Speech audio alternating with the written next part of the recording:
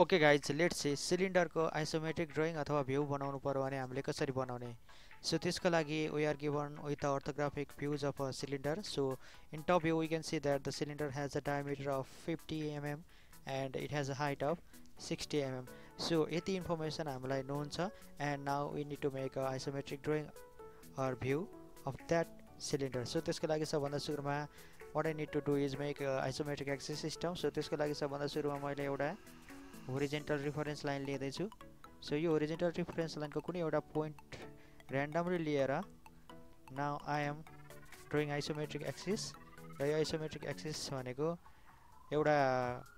त्यो horizontal reference line सँग 30 degree मा and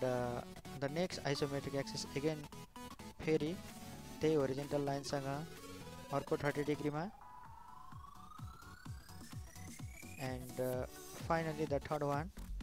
it is vertical with the horizontal reference line. So यति गरिसकेपछि मेरो अब तीनवटा isometric axis system बन्यो र अब यति गरिसकेपछि what I will do is यो दिएको orthographic views लाई कुनै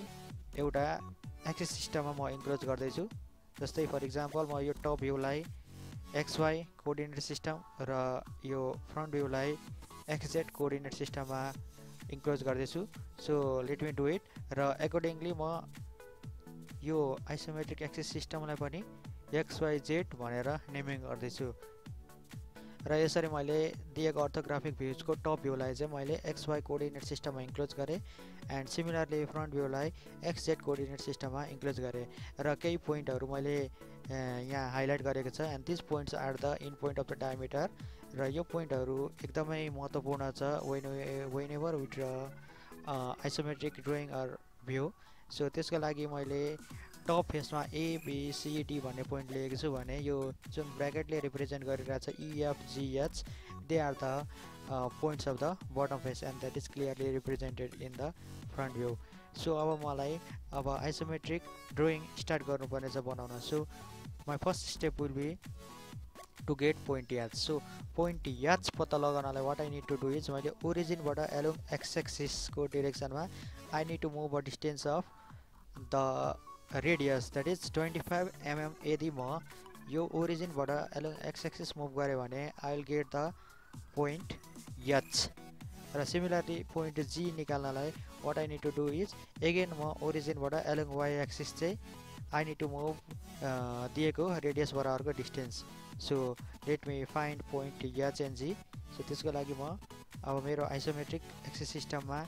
origin बाट along x axis म move गर्दै छु 25 mm and in this way I get the point H. Similarly अब म फेरि along y axis तिर 25 mm move गर्दै छु 25 mm र I get point G. यहाँ G आयो, यहाँ H आयो. अब मलाई E भन्ने पोइन्ट निकाल्नु पर्ने छ भने what I will do is G भन्ने पोइन्ट बाट I will move the distance of diameter. भन्नुको मतलब म G भन्ने पोइन्ट बाट along x को डाइरेक्सन मा 50 mm डिस्टेन्स मुभ गरे भने I will get point E. र यसैगरी F पोइन्ट निकाल्नलाई यदि म H बाट डायमिटर डिस्टेन्स बराबरको मेजरमेन्ट लिएर y एक्सिस तिर मुभ गरे भने I will get point F. त्यसको लागि let me do it. So सुरुमा म यो H भन्ने पोइन्ट बाट यो सँग y एक्सिस सँग प्यारलल हुने गरी मुभ गर्दै छु and that distance will be equals to 50 and I get point F here. र यसैगरी यो G भन्ने पोइन्ट बाट I will move parallel to this x axis to get point E. यसरी मेरो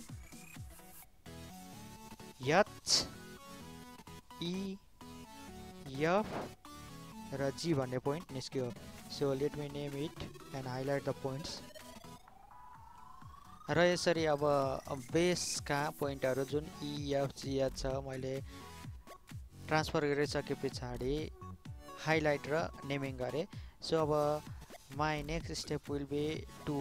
transfer the base circle so base circle transfer गर्नलाई अब मैले यिनै पोइन्टहरु EFGH पोइन्टको सहायताले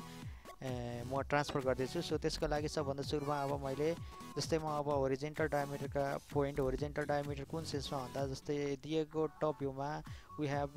GE it is a horizontal diameter and VF it is a vertical diameter so म त्यसरी horizontal र भर्टिकल डायमिटर भनिरहेको छु सो हाम्रो यो होरिजेन्टल डायमिटर यहाँ भर्टिकल डायमिटर छ सो अब होरिजेन्टल डायमिटरमा पर्ने यो G र E भन्ने इन पोइन्टबाट म लाइनहरु एक्सटेन्ड गर्छु and this line is perpendicular to यो भर्टिकल डायमिटर FH र सिमिलरली FH भन्ने डायमिटरका यी इन पोइन्ट F र H बाट मैले फेरि लाइन एक्सटेन्ड गर्दा that they must be perpendicular to GE so let me do it so G भन्ने पोइन्टबाट मैले लाइन पास गर्दैछु and this line must be perpendicular to this FH vertical diameter and similarly E भन्ने horizontal diameter को अर्को पोइन्टबाट म फेरि अर्को लाइन पास गर्दैछु and this again must be perpendicular to this vertical diameter FH र यति गरिसकेपछि now I completed with the horizontal diameter in points now I will go to the vertical diameter in points and the अब मैले F भन्ने पोइन्टबाट pass हुने गरी and horizontal diameter जुन G छ सो त्योसँग परपेन्डिकुलर हुने गरी लाइन एक्सटेन्ड गर्दैछु this is my line and again H भन्ने पोइन्टबाट पास हुने गरी and this horizontal diameter सँग परपेन्डिकुलर हुने गरी फेरि म अर्को लाइन एक्सटेन्ड गर्दैछु सो यसरी मैले चारवटा पोइन्टबाट लाइनहरु एक्सटेन्ड गरे र अब यिनै लाइनहरुको इन्टरसेक्सन पोइन्ट म खोज्दैछु सो लाइक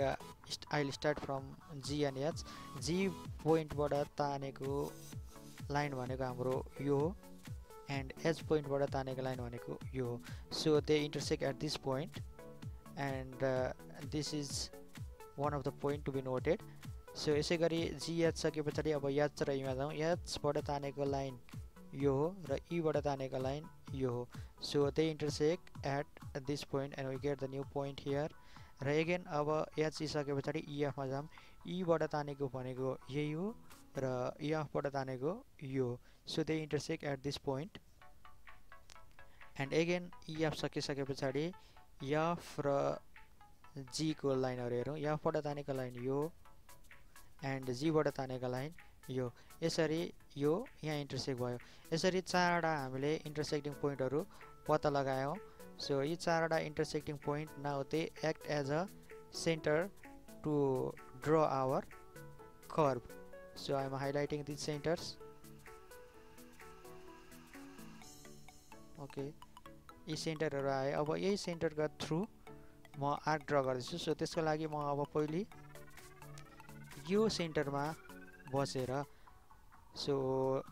फर्स्टमा म नेमिङ गरे भने अलि सजिलो होला सो म नेमिङ गर्दैछु यसलाई सो यो अब आएका चारवटा इन्टरसेक्टिङ पोइन्टहरुलाई मैले C1 C2 C3 C4 भनेर नेमिङ गरे and as shed previously so म यी पोइन्टहरु जुन आएका छन् यिनीहरुलाई सेन्टर लिएर अब आर्क ड्रा गर्ने भनेको छु सो त्यसको लागि सबभन्दा सुरुमा I will start with C1 so C1 लाई centre and C1F or C1E as a radius so I am drawing an arc from F to E so अब C1 बाट आर्क ड्रा गरिसकेपछि now my next step would be C2 C2 लाई centre र C2E अथवा C2H as a radius म फेरि अर्को arc draw गर्दै छु from E to H र again C2 पनि सकिसकेपछि now I will go to C3 C3 लाई सेन्टर and C3H अथवा C3G लाई रेडियस लिएर I am going to draw next arc so C3 बाट पनि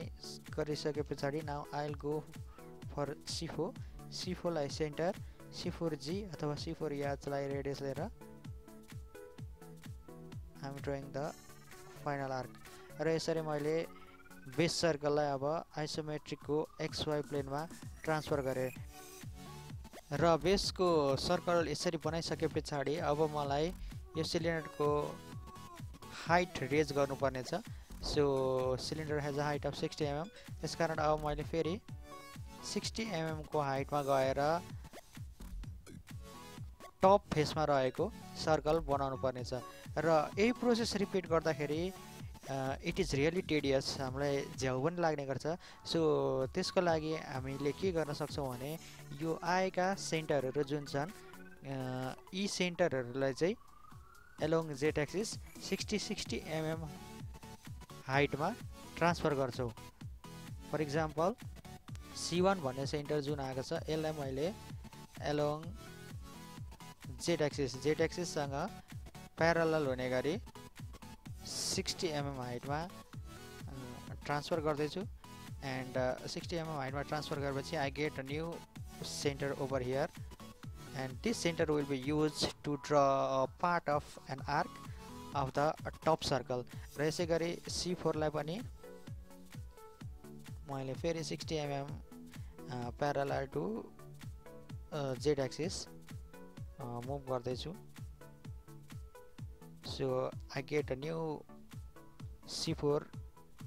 point and again I'll use this center to draw part of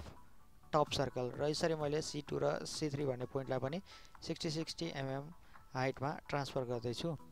र यसरी अब मैले प्रत्येक सेन्टरलाई 60 mm हाइट युज गरेर एलोङ जेड एक्सिसतिर ट्रान्सफर गरेँ and I get point C1 dash, C2 dash, C3 dash and C4 dash. Now this will be used as a center to draw the circle of the top face. So त्यसको लागि again what I need to do is I will transfer this point E, F, G and H 60 mm each along Z axis. So यो पनि गरिहालौँ। So G भन्ने पोइन्टलाई 60 mm along Z axis, that is parallel to Z axis. So I get new G point over here and again H को लागि पनि त्यस्तै, E को लागि पनि त्यस्तै र F को लागि पनि त्यस्तै गर्दैछु। र यसरी मैले डायमिटरका इन पोइन्ट जुन E, F, G, H छन् यिनीहरूलाई पनि 60 mm हाइटमा ट्रान्सफर गरेँ and I get point A, B, C and D and this can be seen from the front view that E को ठिक 60 mm माथि A भन्ने पोइन्ट छ। E लाई मैले 60 mm ट्रान्सफर गरेर पोइन्ट A पत्ता लगाएँ। यसै गरी G को 60 mm माथि C भन्ने पोइन्ट छ। G भन्ने पोइन्टलाई 60 mm माथि ट्रान्सफर गर्दा I get point C। Similarly F को 60 mm माथि B, here I get point B र H को 60 mm माथि पोइन्ट D, H को 60 mm माथि पोइन्ट D। यसरी मैले टप फेसका पोइन्टहरू पनि पत्ता लगाएँ। अब मैले फेरि यही आएका C1 dash, C2 dash, C3 dash र C4 dash लाई सेन्टर लिएर अब म फेरि आर्क ड्र गर्दैछु। सो त्यसको लागि सबभन्दा सुरुमा म C1 dash लाई centre and C1 dash B अथवा C1 dash A लाई रेडियस लिएर फर्स्ट आर्क ड्र गर्दैछु फ्रम B to A र C1 dash बाट यसरी arc तानिसकेपछि now I will shift to C2 dash and C2 dash लाई centre र C2 dash A अथवा C2 dash D लाई रेडियस लिएर I am drawing the next arc from A to D र C2 dash बाट म फेरि C3 dash मा shift हुँदैछु। So C3 dash as a centre and C3 dash D अथवा C3 dash C लाई radius लिएर I am again going to draw the third arc र I will now shift to the C4 dash र C4 dash लाई centre र C4 dash C अथवा C4 dash B लाई radius लिएर now I am going to draw the final arc र यसरी मेरो अब टप फेसमा रहेको सर्कल पनि बन्यो। र यसरी अब बेसको सर्कल र टप फेसको सर्कल बनाइसके पछाडि now my next step will be to join this and this circle through a line and this line must be tangent to this to curve like यो र यो कर्भसँग टेन्जेन्ट हुने गरी and parallel to Z axis म अब line draw गर्दैछु। So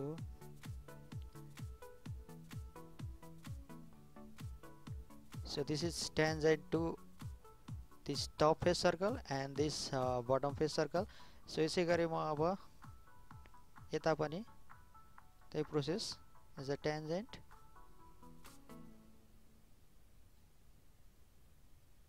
यसरी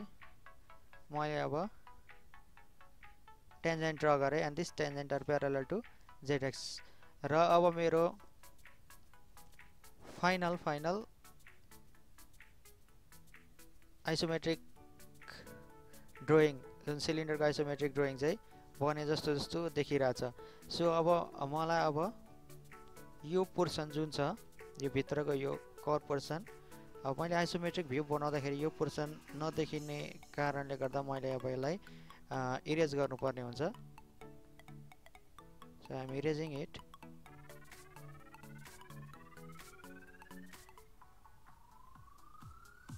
and अब यो रिमेनिङ चाहिँ अब मेरो isometric drawing of a cylinder भयो। So in this way you can draw the isometric drawing or a view of a cylinder. Thank you guys for watching my video.